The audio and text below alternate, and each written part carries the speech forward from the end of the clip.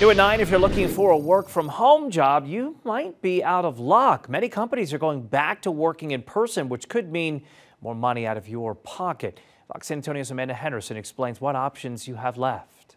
It's no secret, prices are rising and we're all feeling the impact. Even like curricular activities for my kids, like 150 to have them play t-ball. Denise Castillo came to today's Workforce Solutions Alamo event. It helps link people up with high demand and well-paying jobs. Castillo hopes to work in person versus at home, and that's a trend several employers are going back to. If I have a better job with more pay and more hours or whatever, I'll be able to provide. Going back is not ideal for everyone.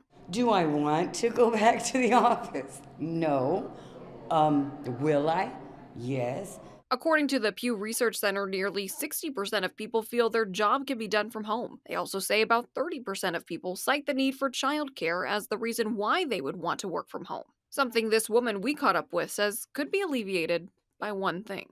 The pay increase helps alleviate the finances of, oh, now I got to travel, and now I got to pay for gas, and now I got to get the kids to school and then get myself to work. San Antonio's unemployment rate currently sits at just above 3%.